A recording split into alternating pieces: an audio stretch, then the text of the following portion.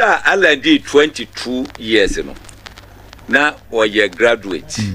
Ya no general manager for UAC departmental store and Unilever company. And yes, Tokrobimo, the whole Ghana general manager. At age 22, now Waku school we aboni degree no year manager. I just what did UN for Fred no just only UN a year Juma. And then many work say Esika for Bibri Ukrum has a Omofa Allan Sem. Our day the program a friend of NPP Ghana or the training or who saw your business manner no afro no amount training no ajay grant no the amount and your loan or discounted the amount se fire or Juma and yadia obituaka no shese or Juma no air coso eti lipa bibri papa ko frala na de na okora na wo momidi mamu se wo na training me Casapreco company Okay. Allan and the mano entity here our business mo Paramount Casapreco ha wi ba ko pe o Ghana ha eti be bi obo branches bia de ba ko pe so offer company bi say Angel offer company to say margins companies be pre e bi wo ho no ye ntimi mo bo mu din for now because e bia na wo mo mpese ye be bo mu din ato abonti but wo mo fa Allan Sem eti this is the man ene adwuma waye just over be drew baby ya drew ene na offer ne GTP na nhihye nyenka normally kebeka se manifesto yamfa ne say yes but ne dia no etra manifesto dia o dia opa ma mema mo assignment mompe NPP manifesto 2020 mompe NDC manifesto 2020 na monfa 2016 enka ho na mumbie mu the economy no wahwe economy side na two ni na hwe se di asem na wo kan ho uwia brabe fa GTP the bi economy na hwe ne ka ho omo de ndie ye ba we reduce inflation ye be ye say ye the GTP ye got to say GDP be ko ha ye be ye say ni na ka ho but the solution our model be solve sa no eno no nkam Allan GTP no or cancer or best stabilize currency na wachiro step 1 2 3 4 yes papa cho nya ntuma GTP hu asem ye ka obi tiase on tiase kra to now say ntuma asem de o kan enye GTP ntuma a great transformational plan plan so chimbe ba betem etinya ntuma asem a obi ama message si na tumanti na papa ne ba na oka GTP nso de ntuma nso ene Allan a great transformational plan ana GTP ntuma na ngasa plan say Allan be president enu nko asika be ma Ghana no edutwam etipa obi sa me dance pa eti ya be ba so pa she atela for okromate Allan be di president mo be di de atela for me na me ka cho obi akwakosu adwuma wote adwuma mu bronya nru ya wonya adwuma nye salama ya wonya adwuma nye Allan at the GTP ye Ghana we no ebeba we ya so as you can wo the body atuaka ni a shepo na ekọ abrochire be mako US be free New York ekọ can say Texas na airport or JFK that me share me Ghana way bi broni ba ko hwe me sa no approach me was say oh beti me ami akọ store na nko nto shirt ma me na me ngro mata de no mfa ma no so ka mo say ye mu ye di broni ne ene fe keke ye no fe obe konkura na nka de obeto de replace de hye wo no ene bo ba adam so program na me ko no say bi na me hye no o de me ba me to fofra bre no adeja me ye mu fremu chese omuhu omupe eti eno no ekọ ye beba ekọ no proper pa eti eno ene nhihye ya ala ye kwan obefa so obebu man ayi o man na film pempen so aye wo sa bre ya mu akom pempen so foforo bi a wote Ghana obehu se wote Ghana wani beje look anye hwe je kufo eba ye be ye president no at a point obia hu se na sika aba system no mu we are messing na kokko ya dwuma opon ya na atuaka we are competed we ya na atuaka ukodwom na wo ton ade a ye to because they could for buy the size of the economy of the 2 year na 4 billion within 8 years na quadruple abohom pre 9 na ko 16 billion mon kai say 2008 na NDC 40 mi ka say oh na cocaine sika na NPP for best say o mako sisa begu o mai mu ha say and say eh and ye mo so ma ba to obo ba dey say mo so mo ko sisa bi begu mo e wo hu dey che no kufo bu man no e ma amamuo e be ya akono e ma Ghana ye gina mpempen so bi saa dwene ne nyansa no na Allan Kojo Chiramanchen edi tintimbe wo mu pa no e ho hyehyeye ene the great transformational plan in fact ofa actually 4 ways bi wo honum for stability, growth, resilience and prosperity saa nyama biensa we eno na obi ahwehwe wo o mem ha sei sisi akasa ye economy ni ye unstable yeah obi obeka say economy ye stable oboa is unstable enti kwan be so de be fa e be ye stable e je say afi ye si oh ye gina inflation ti man ko na nim ni ade nti no ye stable then there say you na aginsem more than 50% enye no ne ye ka me mum continuous years na che say ye kan say sikasem no gina ne na so no anafi edi growth ebeba say obi fa 4 billion na quadruple no eko eyi no eno anasa growth no ba no na fi aba economy na ye resilient just say ajane na so opemu na empem enhwe ho eni ade then ekoko yesa wi obi otima numu bia no ebediye prosperity eti wu didwa wo hu se sika no eba wu nyamfaso wo yenuama hodo bebre eni ade eno ene ye Allan Kojo Chiramanchen ne botaye eni ti no say we practical steps towards building an enterprise economy in Ghana.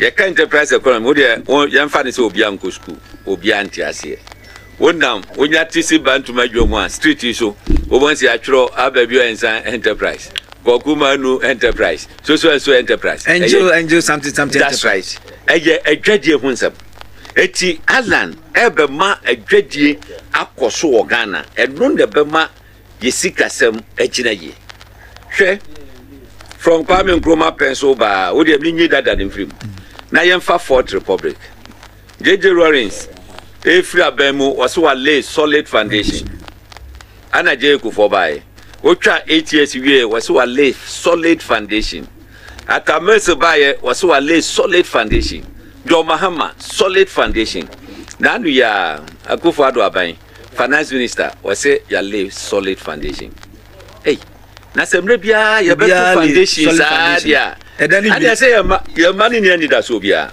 as obia hwe foundation kwa yen koso obia oba be si superstructure na si so okay said ye ba ye first steps says ye ba be dru suru ha no etisi ejo obi obe si ni sa so on dey no the foundation oh how no ba one first steps na ba me dru suru do na oh how na ngasa bre so on dey no covid hit ye kakra bi ni yakọ down ya de akwadro eni ha atena form honum and every year yes you covid every year yes covid up to when Allan so oba obeye enterprise economy na nsam no bebre na wakeka no others no omo ya no mashase no mo wiawia adinti Allan yes say me put two documents no together okay na me fanto abonten obi wia bia wo hu say oh document ni enya afi ne ba be di hu achinye written document eni ade aha eti ye ka GTP na eno ano no na sa GTP ana wa ye no into 6 clusters okay na before 6 clusters no wo say o tro book bia ye won ye friend preface eno no wo be me ye hu ye book ni tie ani wo ye friend forward forward na ya na amanfo ne tahwe adwuma na wo ba bedi onsusu ye ne ade na o matro forward no amo na GTP forward no nipa wo tro ye friend bafo doctor or say share my brain to the sis otun for mare odo na etro ye na ye nhwe first paragraph asemo tro Was it for 67 years since independence, our beloved nation has been confronting with fundamental challenges, hindering our development. A weak economy, high unemployment, poor infrastructure, and inadequate social services. These obstacles stem from shortcomings in political leadership and prevailing political architecture in Ghana.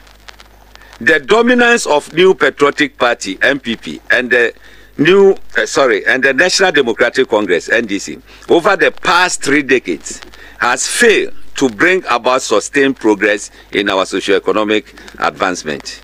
Their manifestos have largely compromised unfulfilled promises, perpetuating a circle of disappointment for the citizens. These are powerful words from Marehine. Powerful words. And asem no enua no wakano no. Say yetimi atenase for the past 67 years.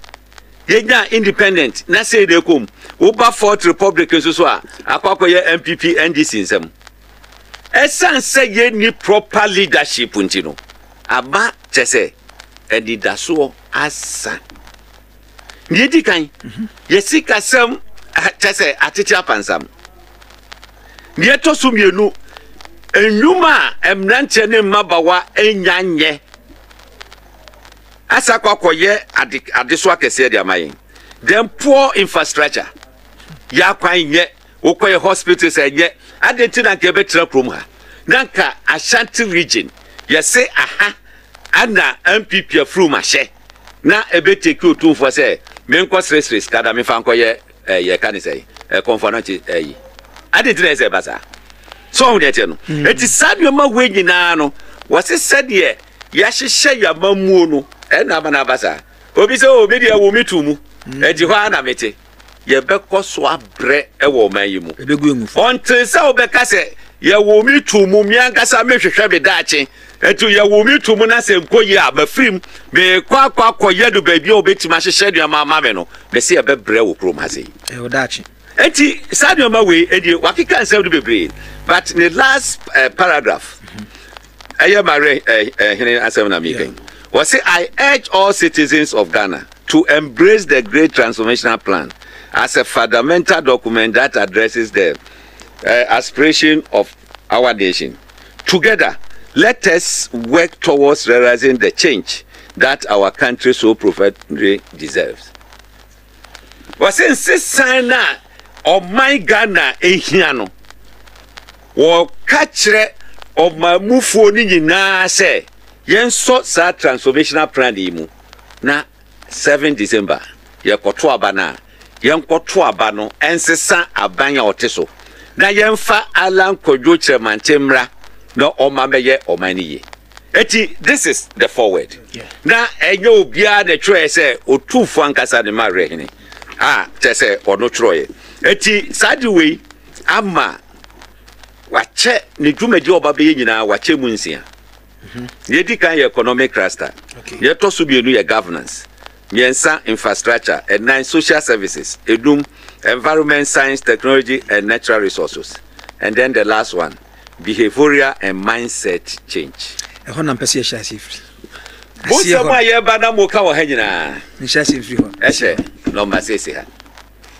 obi ko police the mindset no di ko police ni say oh be kwa mama me ho 3 years say me sidan eti okwa wo chekromfo a obekwa kwaginiska no wagya no obi aye sei no wagiska no wagya no that mindset Allan beye president a ebesesa obi kwakoye abeye adwuma woda yi wote reception obi di letter ba first stamp siso say received now the sign so keke then the panel fan call the next room no wagye no odi ato ho ko bra 1 week stamp gaga this is no person can say me won ko 1 week some mindset no SSS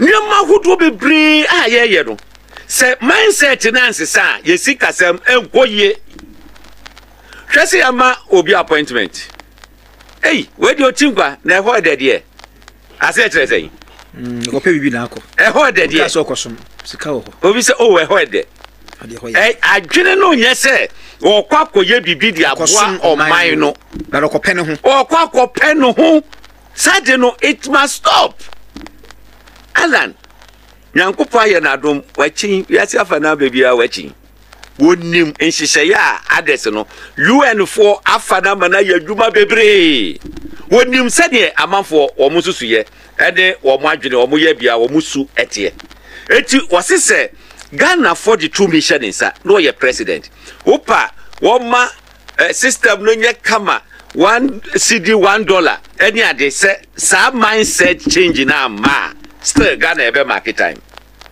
eti oba enhyehyeye e wo hodom ji ade ne ebeye ana libaba esese wo ba adwuma mu 6 o'clock na bia obetra se oba bedru 8 no okoko twero book no ma no atwero 6 o'clock kosopa agenti eti wode nhyehyeye bie ba beba alibaba wura mu na nenye obi na beka sa alibaba ba 8 o'clock wankasa wura mu na no system no kura ka a recordo sa obedru 8 o'clock eti enye obi na ebe freo ebisa se time na obadwuma obi kura ko sign wako anya ya sign ma me ya me understand so nyete no eti se wo pia kwa wo pia no soso no a capture waba esese oba se so obedru 8 o'clock esese upon 5 p.m. ebo 3 wadwane woko I mean sa ndaba we nyina no esese etimi sesa lateness ni absenteeism na kokko na ku abanwuma no nso peti kakra obi anko adwuma look sa okwa brochire na nso to said day until said disaster si train move car move no untimi nya absent da because in Germany na me adwuma o baby the drew weekends are bus start adwuma 6 a.m. train there eko enti esese me yamba adwuma pon by 6 pepepe 6 no omo reporto aye adwuma ana baby am e kodo so no bus be start adwuma e wo me ho no 6 a.m. na yeden so enti mesora homache na manante be 6 stops na nya de keto na nsuo to ahomache na wunam omunsuo so de asukoche nyina na kitikiti pa na wunam ukodru kra na wangasa kra da adwuma no kra safo no any ade but you have to go what new excuse system no what new excuse so we dey no etu obeko that system no wafa train na fe wako no wagodru adwuma no sa pepepe but Ghana ade tia no pa na nsuo start say pete be 6 o'clock odi ekonyuma bebre mo mo so bia oh na nsuo to ntema anko adwuma I mean emwa eti these are some of the things now so far economic yida clusters na cluster na ma say when I start video me the pa na say anyway no ma say so do meba ho men ko obi odi oh meba yanko yanim eti no cluster bia anso so no ewo pillars ana under every pillar anso so no your thematic areas. That thematic areas no dey policy solutions. Kwa obefa so a what the best of. Etufa economic cluster number 1 microeconomy. No the first pillar no. Pillar number 2 industrial transformation. You feeding some ho any ade. No any pillar number 2. Oko pillar number 3 the new agricultural revolution. Basic asemu a untimi nyi agric infrim. Then the 4th pillar in this tourism infrastructure. Sika sheho a chese yen utilize no hajuni bebre. So hunete no. Eti ofa macroeconomy na pillar under economic cluster na wo 11 thematic areas. These 11 thematic areas, expenditure management and control, metachi bibi kakrebi or number move to the then revenue optimization, lower taxes and duties. Or more cranium ma edibano, when be faswa or duties beba for me na yachre. Stable currency. Say a city no ebetime ho be den against the dollar. And this also watch no betime. Low inflation. Kwanya ye fasu tutu nyamamu any ade. Allan say obe make sure say enko no said ye enko ni wachire kwan obefa so a obeye nye se waka ne keke say I promise low inflation and one no say ne others no. Then low competitive interest rate. So ko bank in the pa we adwadeni no akwa bosia kakra near the 27%, 25% in sihu any ade. Obey den anu sika. Then debt sustainability management, increasing financing for SMEs, human kitchen, any other reforms in cocoa sector financing. I have say a serious. What the other two parties no more you buy a check it. Obia no hold the beshim so about besisano. Financing. Yes. What do you say? You syndicated loan and go 2 billion, 3 billion. What do you say? Go consolidated fund. Anko. A honomo na man for the yobunyama. Allan besisano. One koje cocoa syndicated loan in dollars or big resist canon in cities. At Yetriaka in cities. Koko se wakwaje 3 billion. Now why you where you yes or kokutia? Usika na wunya ye no oba besisa ko dollars. Ebeden na hete where ye. So only the practical mind of Allan was one oba syndicated loan or no big resist bond no in cities. Eti wodu ayi bebeshem na se yemfa ne se eye 10 billion cedis a otuaka 10 billion cedis enya fe no kwasisa dollar the pressure ebeba ayi then deepening capital market and ayi then improving labor productivity. Now expenditure management when Allan befa so a aban sika was say obetimi amana perform. Number 1 was say achieve budget deficit rate not exceeding 5% within a period of 2 years. Say Ghana 42 me a manner and the budget deficit a bro 10 and then I'm say 40 hope as a baby. So but emra wo say aban se base sika ye twama bibinti ubedi abro so a ense say e bro 5%. That's your abu ya aguso. Ayamrao bet ya buya nyaguso obi amfa Allan se wo ba within 2 years no as I say otimi hete sade no say deficit beba as I say bro 5%. Number 2, establish a lean but effective government by reducing the current size of government, including but not limited to limiting the number of ministerial appointments to not more than 40 ministers. Libya. President Akufo-Addo bae the first batch of ministers normally 125. 125. Now minister be abeto land cruiser man, whether you like it or not. Eja nungwa o. O message salon kaga ho. Obemano allowances, clothing, security, cook, garden boy, dress allowance bibia. Now yemfa land cruiser and land cruiser ba ko ye 200,000 and above. Na sa 200,000 no what the ba ye sika mu a about 30 billion OCDs. Land cruiser ba ko pe 30 billion OCDs. 30 billion OCDs times 85 ministers and just imagine. Yet Kumasi has say the second largest capital city. Obiti kronun finfin obie ne pipe and joma. One sika ye boka ewo ye ka dis ministers won. Just a yikeke. Allan saw the beba 40 and to watch 45 agu. 30 billion times 45 for calculator for phone na check it na share sika or save Ghana. And yes what can you say go where you under macro economy thematic area no expenditure management and control. Can you be fast or better so now be control say obi ama no ngosoro. Now you can link this solution to the governance cluster. Governance cluster we be down on page 40. Honum governance cluster no cluster no started from 38 but near me person me can want we be down on page 40.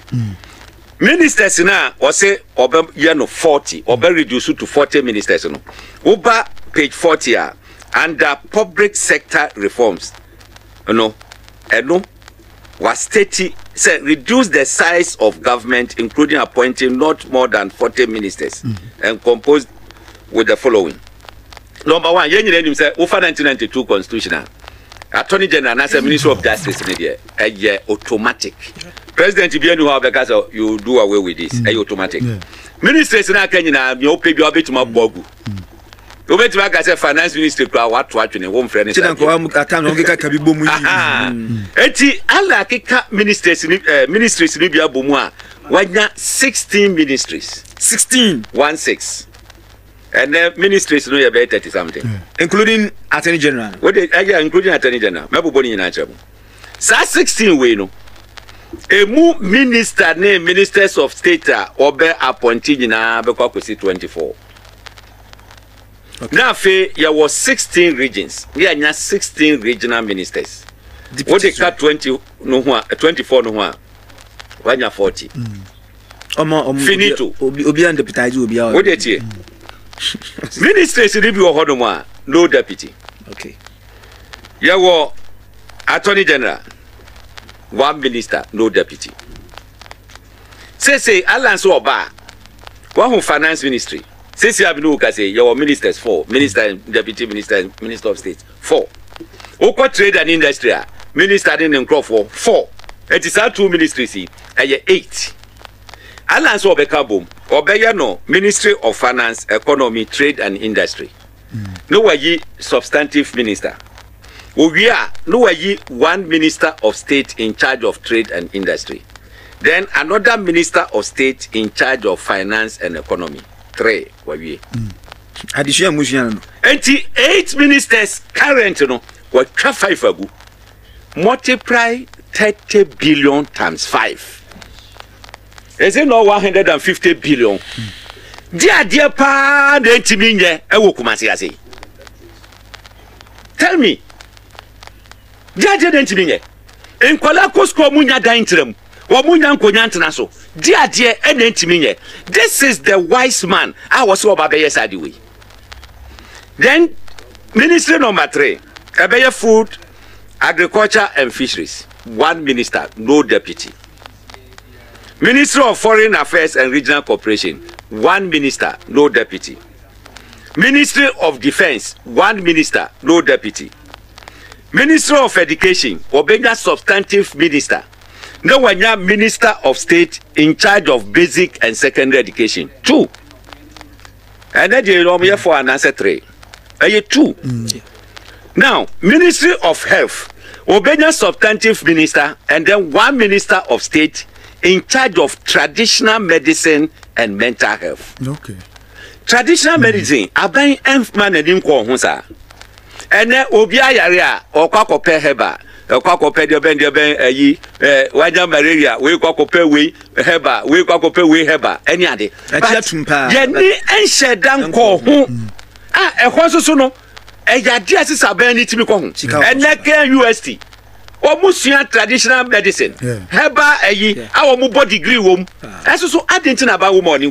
It's a minister of health. No, there's going to be a minister of state in charge of that traditional medicine. Now, traditional doctors, Mashia almost said, oh, yeah, I did book ya in Kenya. Obio Matabia, I found who be an second. And yes, and in Sakon, Obio Matabia Babeshe, oh, need dear womb, Sadi and Kakwa, Ebeyi. Allan started Adoye. Number 8, I am Minister of Interior. 1 minister, no deputy. Then Waka ministries by 7 a boom. And why no Ministry of Infrastructure. Some ministries see, Minister of Transport.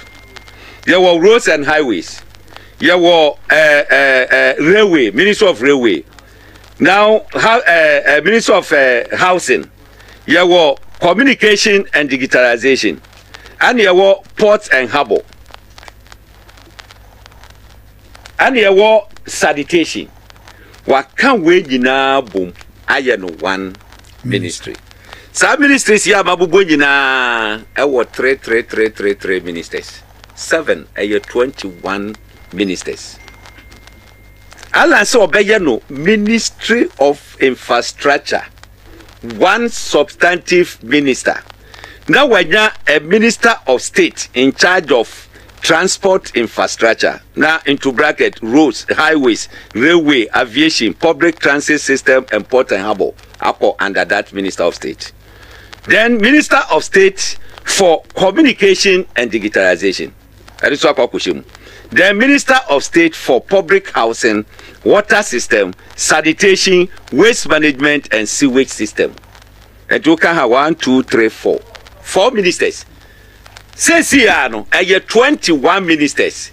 Boom, not only 4 ministers. What 17 ago? 17 times 30. Are you following? Yeah. 17 times 30 billion. Do the calculation.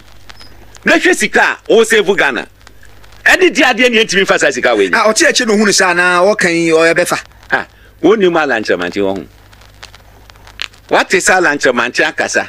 I caught Nechia Baba Becase, Mancani Yegra. What's it that? What's it that? Oh, what can you ask you? I was joking. What's it that? The man is determined to change Ghana. So, then, ministry number 10, energy and natural resources. One say, you minister of energy, and you lands and natural resources. Wakambum. Eti eho obenya substantive minister. No. Lands, water bodies, mining, oil and gas, then renewable energy.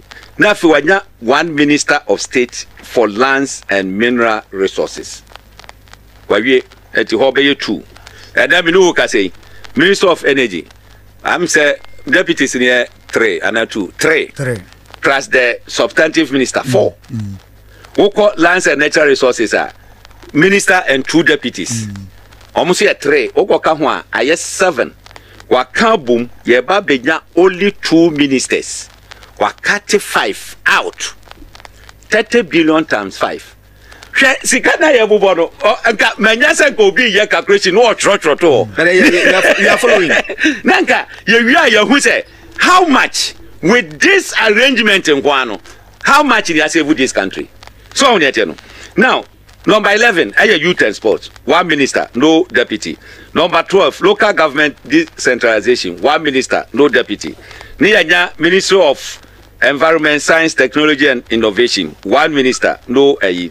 Number 14, tourism and culture. Eti Honsosono, or the chieftaincy ministry, Ababeka tourism. Eti tourism, religious, creative arts. Honestly, 1 minister. Then 15.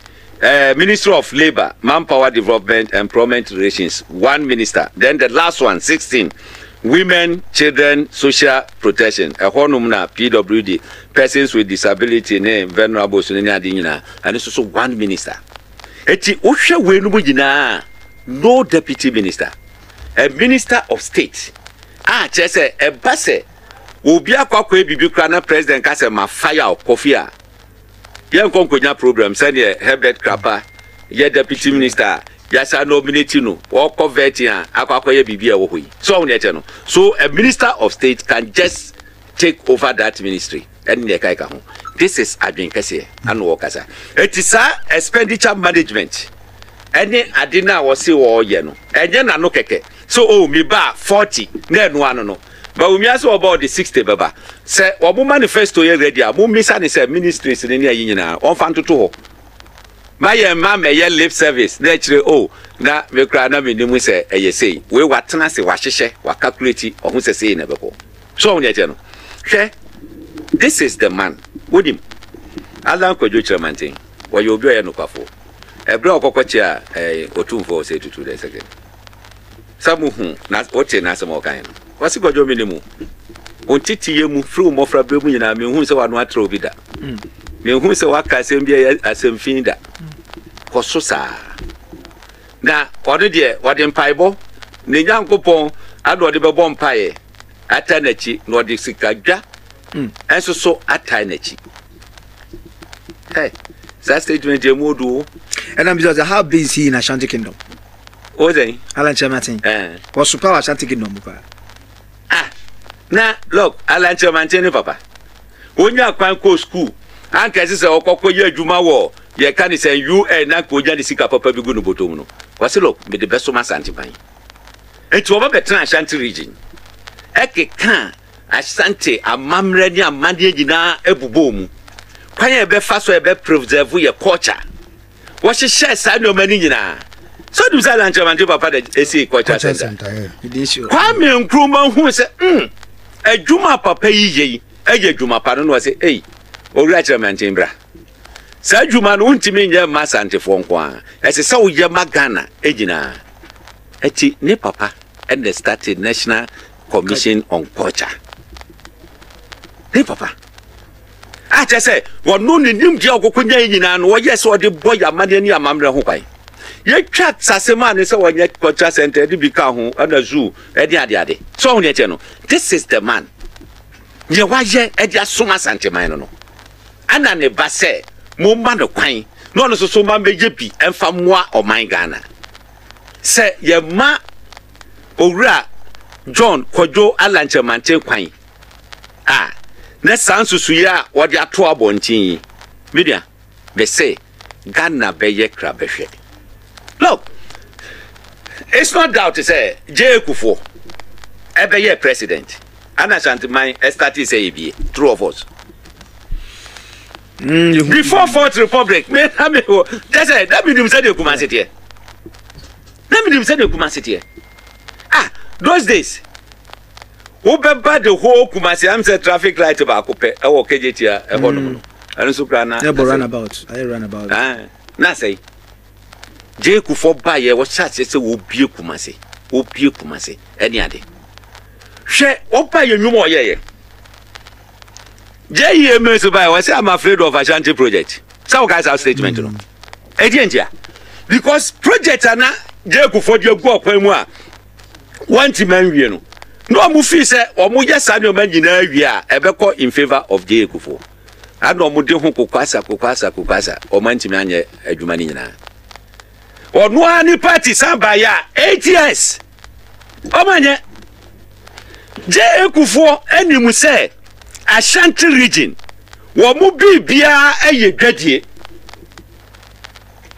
Ghana have business people Ashanti region Kumasi ankaza to repeat adesi na wo mo ye bi no me se me ya ngurani ye no so no ye sua o jaje ye sua so on ye no eti J Kufo ye se ade ma mi sisi edwa e ma ye ka ne se me manfo hwe edifice a what is go from market and na bi dru honum na bi si ye na bi gina honum me hwade ne sa me se urade nyankopon NPP antima anya sa project yi amfa nhye Kufo monyam okọ ha betima anya kusi oho pa emufu afu enye me na aka kire me mfichiro e ho na boys na o mu mfere ade no peso mkotwa moto mkofa jot ne sa o mkọhye hoye e clear e da krom so pa krom e produce look at the burden say yatima yesa je we ya hwese ne kebe bie Kumasi we kura be 60% na ho no sika kumpa serious o ne yantima anya sa de we amfa nhye J Kufo monyam na ye kasa Ashanti ye NPP Ashanti ye NPP Ashanti ye NPP mo hwe TV no the project no entire project so man do me say ukọ inside we ache na ukọ untimi current me say bi gira ho me say nwura no se de etie no wo bokusi ho wo benya bi na ma so tinchen wa didwa etidwa ani dwani si ho na yekurum na man for the ayesabi go from your constituency ben Menshia South Gapo constituency ene we say ayi ni radio meeting to obi e boje no so go from market 8 years monti man kan kire president said look project ananke ye wo mi constituency eje ye man peni dada J Kufo current situation ni we so we je etro na meeting edinye ahase wo ko ha wonya kusie obinyawi enti eya ru ahusem eya Menshia South ya ko ayi crow from your Menshia South